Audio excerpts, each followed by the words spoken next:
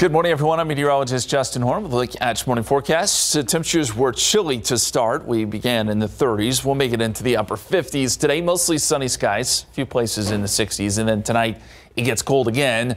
We'll drop down into the 30s by tomorrow morning.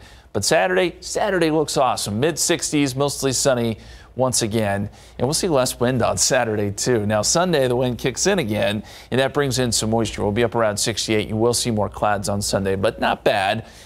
By Monday morning, some fog and drizzle working as that moisture surges in. Now, the big story next week will be a surge of cold air. That's scheduled to arrive on Wednesday with a cold front, gusty winds. Temperatures will fall into the 40s. We're not done with the cold air just yet. Here's how it looks in the 7-day forecast. 65 Saturday, 68 Sunday.